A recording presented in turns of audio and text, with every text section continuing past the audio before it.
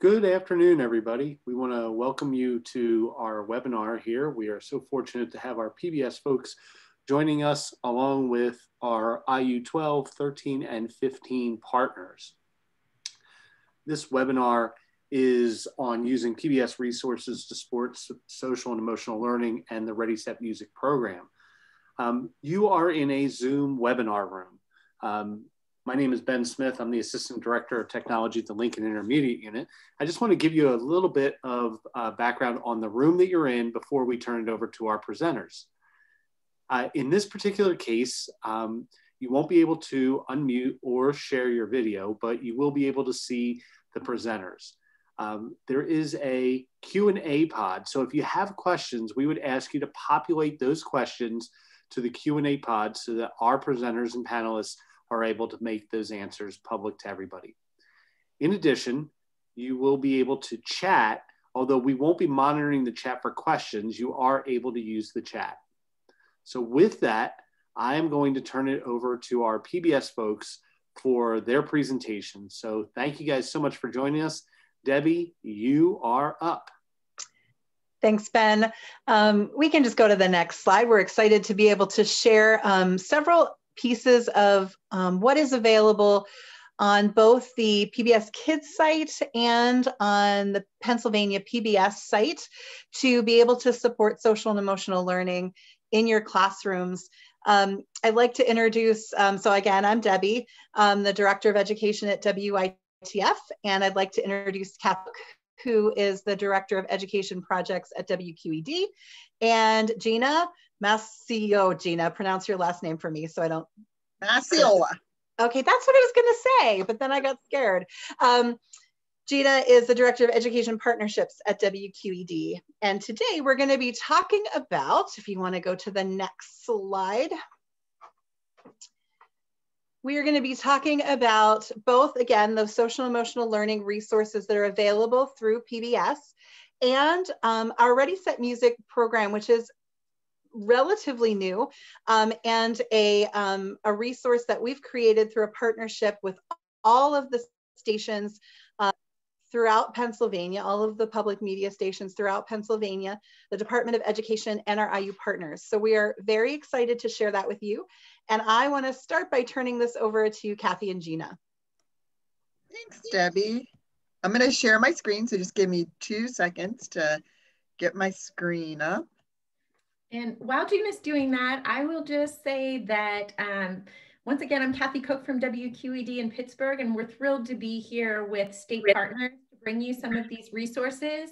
Gina and I have talked a lot about the social and emotional tools that are available through PBS Kids, and such as the ones that our fabulous state partners have created. And typically when we talk about these resources, it's usually about a 3-hour training. So we're just going to give you a chunk and try to focus on some of the things that comes from our friend Daniel Tiger from Daniel Tiger's Neighborhood, and really the musical strategies that PBS is so great at using in order to help kids with their self-regulation, self-concept, all the fabulous social and emotional tools that we feel our littlest learners and maybe even all the way up to adult learners could use. So quickly, I'll just take you through a brief overview of the pbskids.org webpage. It's actually designed to be user-friendly with even our littlest learners. So Gina's going to go ahead and play the video, and I'll just walk you through. What you want to do is type in pbskids.org into your browser, and then it pulls up the home page, and the home page changes, but you'll notice the character wheel in the middle, and that takes you to some of your favorite PBS Kids shows. When you hover over the character face, the name of the show, the title of the show shows up in the center of the wheel. And when you hover over the arrows, that will spin the wheel. The characters that are featured inside the wheel are just what's popular or current right now. But you can go to all shows by clicking on the all shows tab, and it takes you to all shows. And you'll notice probably some of your favorites blast from the past. A favorite in our house was always Zoom. And so you can find shows like that here. They clicked on Peg Plus Cat, and that takes you to Peg Plus Cat's subsite. And on each of the characters' subsite, you'll find things like games, videos, and printables they chose games and they clicked on the magical shape hunt. And you can just start playing right from the website. If you'd like to get back to the main character page, you just always can click on the PBS Kids logo and it brings you back. In order to see more games, you can scroll down with the arrow and then you'll see new games, popular games, and hard games. The hard games tab is really nice, especially if your child is aging up and you can just find a little bit more difficult games there. You can also click on the games tab and it takes you to featured games. You can also search by the characters' faces here. And my favorite way to find games is by topic. So if you scroll down to more topics and click on that, it takes you to different learning goals or different topics of games. And so you can see there's reading games, vocabulary games, and I believe they're going to click on shape games. And once again, it takes you back. There's the Peg plus Cat shape game. But if you keep scrolling down, you can see that there's a whole bunch of games that all relate to shapes. And you can click on them from there. So that's just a quick and easy overview. You could see that there's not a lot of language on that page and that kids are able to navigate that on their own. It's a really great page too to find some of the video clips. I know that feature showed a lot of how to get to the games, but there's also video clips and music clips within that site as well. But today we're really going to talk about PBS as a social emotional education tool. And like I said, we're going to focus on Daniel Tiger. Some of your favorite shows like Daniel Tiger's Neighborhood and Sesame Street really do a great job of incorporating social emotional learning strategies in each episode. So each episode of Daniel Tiger has one social and emotional theme, and those themes are repeated in different ways so that kids can really comprehend what is going on. The theme is explored, it says right there, in a relatable, generalizable, and not preachy way, which we love. And because of the repetition of the episodes, it really does help to ensure comprehension. And as you can see, the thing we're focusing on today a little bit is the musical strategies, and Daniel Tiger is great at helping us with those musical strategies. And once you hear a Daniel Tiger song, it gets stuck in your head, and that's kind of the point, and that really does help kids. So we're going to turn it over to Gina, and she's going to tell you a little bit more. Hi, thanks, Kathy. So I think one of the things that's really important, and as early childhood educators and people that work adjacent to early childhood educators, one of the things that we know is that it's so important for social emotional development to actually feed into academic success. So we know that when kids are socially emotionally ready, when they can share, when they can sit, when they know routines, and all of those wonderful things, that their academic success is actually greater, and you've got a greater chance for children to be able to scaffold learning. So that being said, we really want to take a little bit of a deep dive into social and emotional learning, specifically with Daniel Tiger, and how some of the resources that align with music can really help you and parents and early childhood educators to connect some of the dots when you're talking about social and emotional learning. So we really want to focus right now specifically for an example on self-concept and how children see themselves as valuable and worthwhile individuals in their homes, their classrooms, and communities. We are going to look at an actual classroom that has some early child, that has some children in it, and an early childhood educator. You're going to watch how she uses some of the Daniel Tiger music strategies and resources in her classroom. So let's take a look at Shannon from the Allegheny Intermediate Unit Head Start.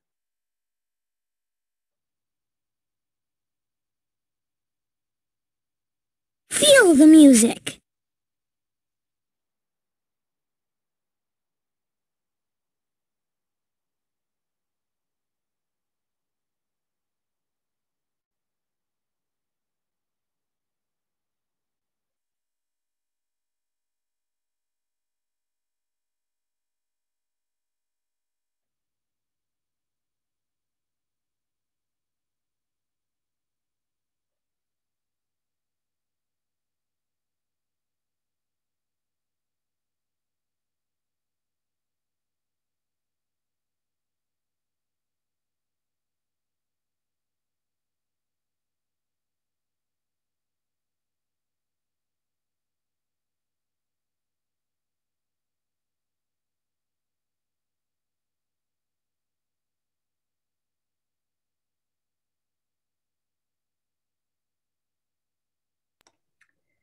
So while Gina's trying to figure out the audio, I'll just tell you that the game really is about how music has different feelings. And when we're happy, what do our faces look? Happy. Happy, we smile. So true. Go ahead and touch the flowers and the instruments and hear how it makes a happy sound. Go ahead. Keep going. This is going to be True's turn. We'll get you next, Parker, okay? The blue. Do you hear how it sounds kind of happy? Now what about the instruments? You want to touch the instruments? Go ahead. Let's add some music to it. See, he's not happy. Yeah, look at all the smiles. All right, now let's give Parker a turn. Parker, why don't you hit the clouds? And let's see. You look sad. Oh, look at your face. He's so sad. Let's hear how the sounds are for sad. Go ahead, Parker. I will be that way. Huh, they make you feel kind of slow. Let's hear the instruments. Oh, yeah. That's annoying. Oh. Here, why don't you touch up there? I want to. Wait, Drew. Go ahead, try again, Parker. It's Parker's turn now, Drew. Oh. How does Daniel the Tiger's face look? Sad. Yeah, and the music's kind of slow and moving. Huh? How about this one here? Can we move to the music real fast? Okay, let's give Lanaya her turn. Why don't you touch the clouds and the lightning, Lanaya? Parker, why don't you come over this way? Feeling mad. Oh, he feels mad. Look at his face. Oh, he's stomping. Whoa. How about it? Gently. The different sounds.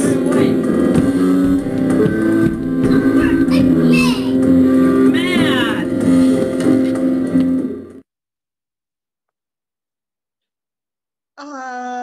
Okay, so that was Shannon, and she was using a smart board in her classroom.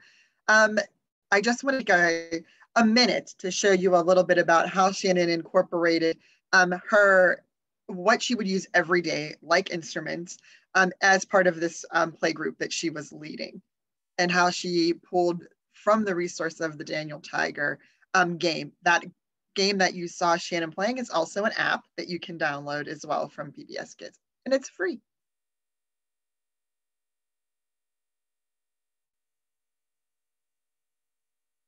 All right, well, we're gonna.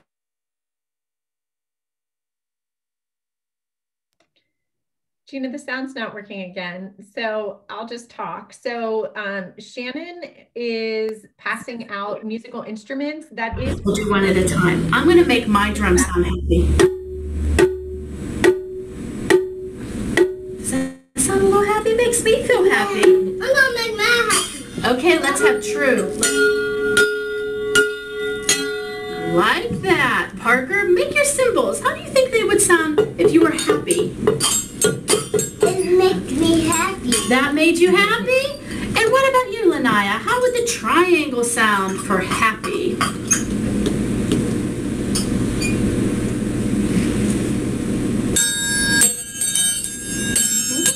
Ooh, I like it. So we did happy. What's the other one we did? Sad. We need a song.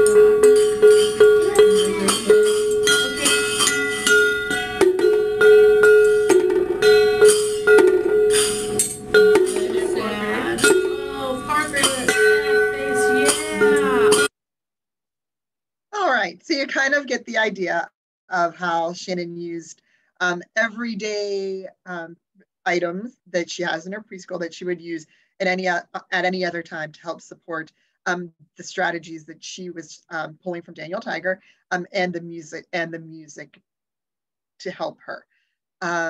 Shannon also did some home visits, and so if you're working one-on-one with children, she used the Daniel Tiger strategies to help and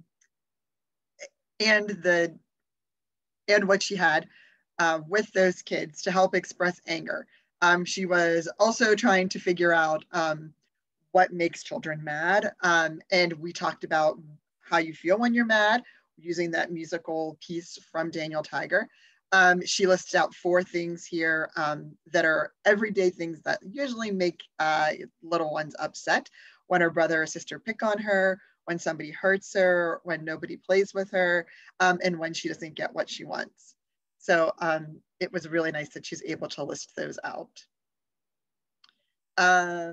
Again, something that's really nice is she's using painting, and she was painting along with listening to music and trying to de-escalate.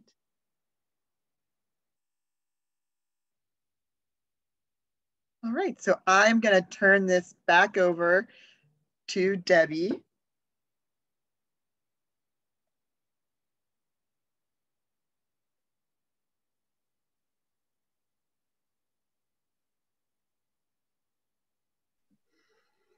Okay, so thanks, you guys.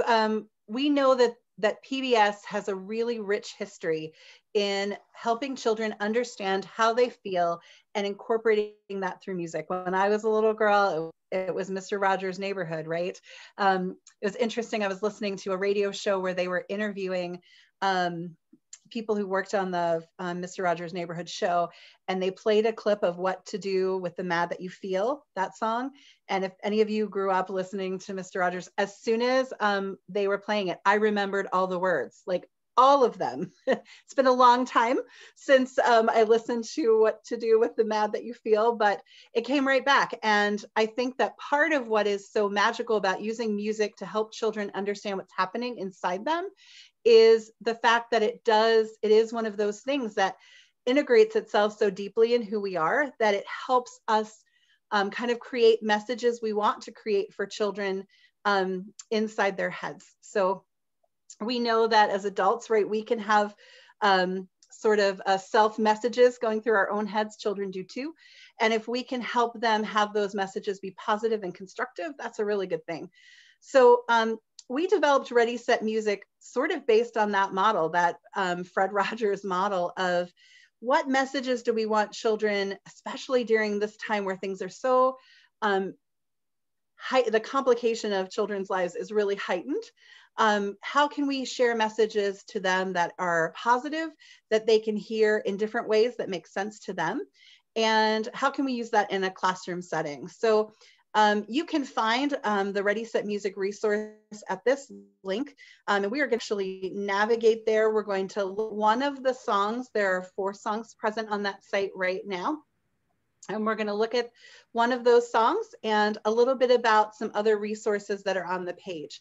So this is sort of the page that you land on when you get to Ready, Set, Music. If you scroll down just a little bit more, you'll see the elements that are on every page. This page itself is really just an explainer to help you understand. So there, if you can pull up just a bit, each page has the song, the actual performance of the song with a video, and it's not just performed by the person who wrote the song, but it's performed by other local to central Pennsylvania artists. So it was pretty wonderful that we were able to tap into all different kinds of musical genres, and what an interesting way to explore that element with children. We also included a printable social story on each page that is available in English and Spanish. You can print it in either one. And each page also has a series of activities that are set to standards. So there's a think about it activity that is really for me like an let's get our brains thinking about a topic, a reflection time, a do it activity, which gets kids moving and up, something to make in the make it section, a way to share what they're feeling and thinking, and then a recommended book list for each of those things. As you think about using this resource, and we're gonna go to a page and actually explore one of the songs, the Be Your Best Self song, but as you think about how you could utilize this in the classroom. There are some tips on each one of these, that homepage on each one of these sections, but I really think about these resources as really appropriate for when you're gathering students, if you're in a virtual environment, when you're bringing kids in, when you're starting your day in a classroom, as a sort of a transition time, as a brain break. I think these resources are really rich, and you can pull different of the activities together if you want to build out a lesson, or you can use them in just those spots where you're trying to kind of fill that last few minutes, like maybe towards the end of the day or the beginning of the day. Okay, so let's go to, at the very top, you can navigate, so you'll see that Ready, Set, Music is that homepage, and then there are 4 sort of tealish bubbles. Those are the 4 songs. Let's go to Be Your Best Self.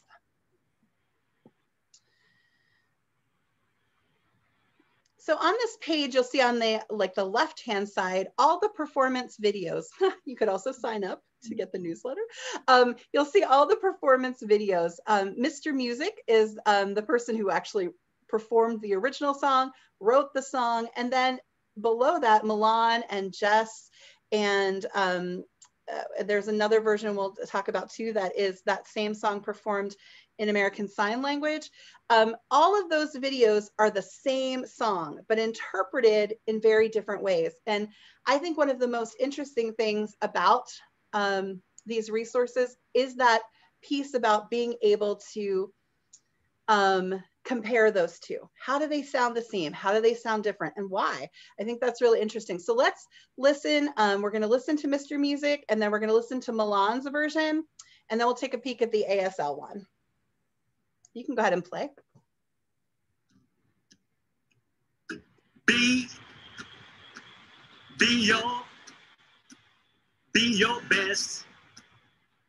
best self in the classroom, even if it's Zoom. Come on, get in the game, cause we need you there and we love to share. It's nice when the whole team does the same. And be your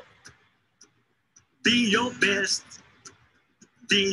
self. Sometimes it feels like things just didn't go right. Still, you tried your best all day. We are proud of you, all the good you do. We are with you all the way. And be your best self. To make a choice that's smart, here's where you start. You use your head, listen to your heart. You better believe we're here to help, as you can see. Time for you to be your best self.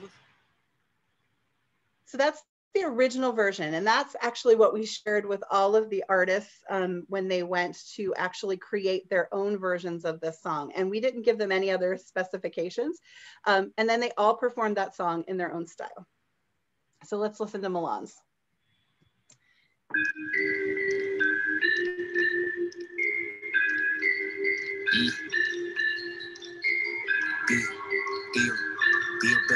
Be your best self. Be your best self. In the classroom, even if it's Zoom, come on and get your game. Cause we need you there, and it's like to share. We love when the whole team does the same. Be your best self. Be your best self. Sometimes it feel like it just didn't go right. Still best all day. We are proud of you and all the good you do. Be your best self. To make a choice that's smart, here's when you start. You just listen to your heart. You better believe it will help. As we can see, time for you. Be your best self. Be your best self. Be your best self. Be your best self. Be your best self. So both the songs have the same lyrics, which are also provided on that page. And if you scroll down, we're not going to listen to Jess, who does a country version of the song, but I do want you to just take a quick peek at the ASL version. We have students who are performing the song along with the original version of the song, but in sign. So we'll just take a quick check at that. Be your best. Be your best self in the classroom, even if it's Zoom. Come on, get in the game, cause we need you there and we love to share. It's nice when the whole team does the same and be. Okay, so we can scroll down a little bit more. That there are ASL versions of 2 songs. I think all 3 of the 4 of the songs have ASL versions attached to them. You can see that printable social story that's available both in English or in Spanish, and you can just click on that. It'll come up as a PDF and you can print it. And that's really a nice resource. So each student could have their own, and it just reinforces the message and the concepts that are in the song. Students could certainly, color them or decorate them if they wanted to. But our goal was that you could have that literacy component while still reinforcing the messages of the song.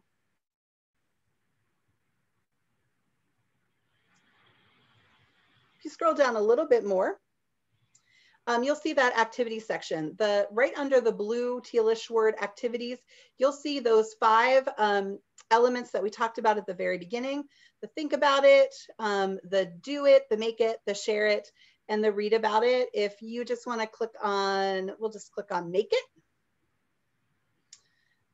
It gives you some examples of activities you could do that are based in the song. They're all to standard. Some of them have links that take you to other places to explore, or it might be a printable.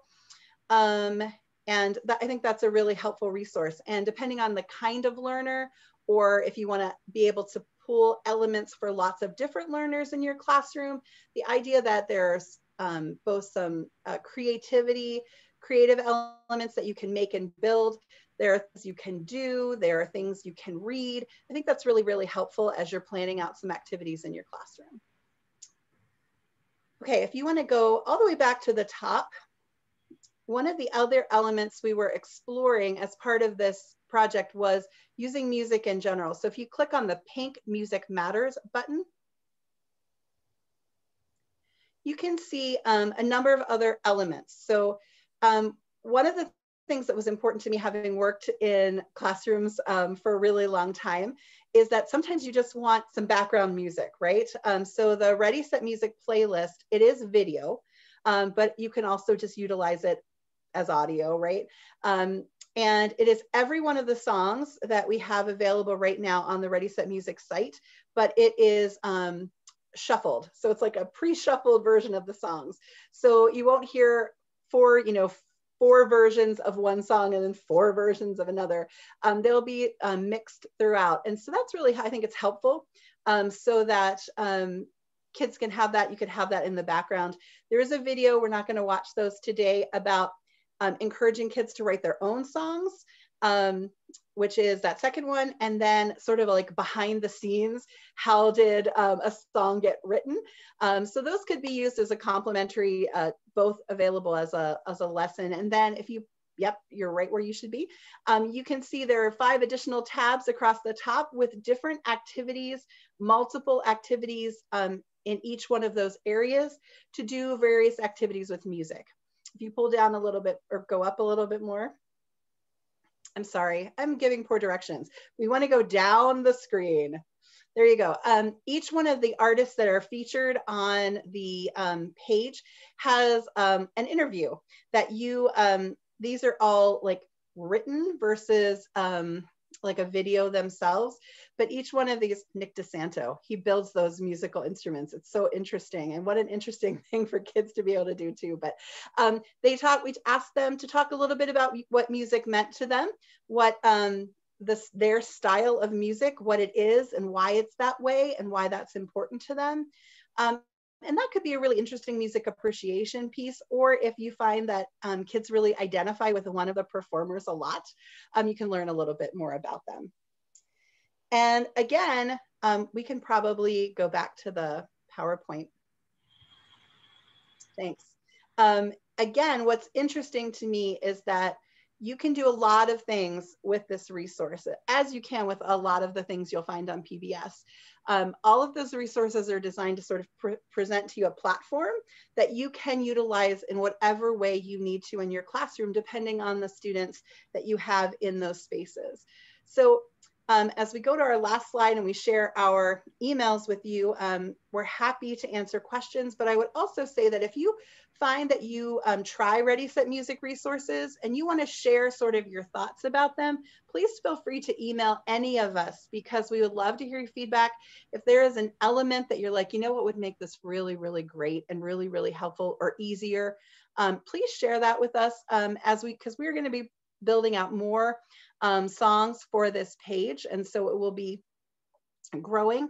And also if there are specific social and emotional learning messages that would be helpful to your students, we would love to hear about those too. So we're happy to take any questions.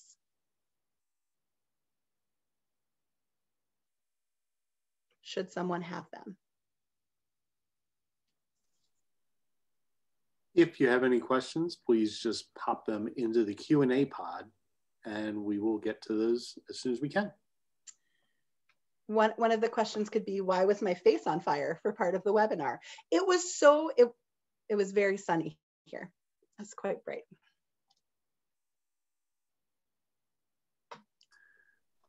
Hi to all of our webinars. Hey, thank you for you guys. Ben, I wanted to just add one thing that was in the webinar that on the Ready, Set, Music. This is Sue Voigt from the Capital Area Intermediate Unit, and I was here as one of the groups. On all of the Ready, Set, Music pages, there are extra resources that if you need some background information that have been linked out. Sometimes they are articles, sometimes they are strategies, but there is a green box on all of the pages with resources that are hyperlinked for you. That's true. That's a good point. Thanks, Sue. So we did get it says it's not a question, but I love the idea of using musical instruments with kids to show the different emotions. Great idea, and thanks. Yeah, we tried to think about all of the arts, sort of how they all fit together. So there are elements, sort of what Gina was talking about, the painting to music, the like how do we move when we're angry, how do we move when we're sad. Those kind of activities are all present and set to standard on the Ready, Set, Music site.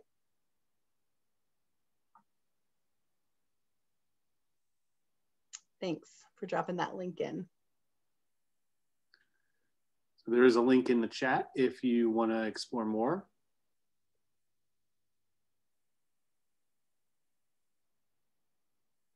All right. So again, on behalf of IU 12, 13, and 15, as well as our PBS partners from across the state, we want to thank everybody for coming to this Ready, Set, Music webinar.